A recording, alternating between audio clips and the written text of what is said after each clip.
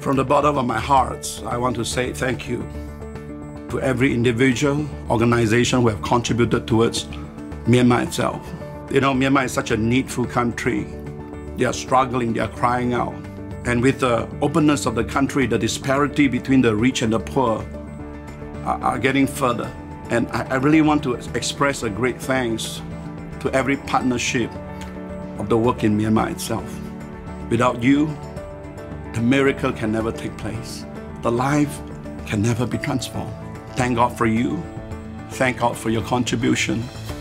And to God be the glory.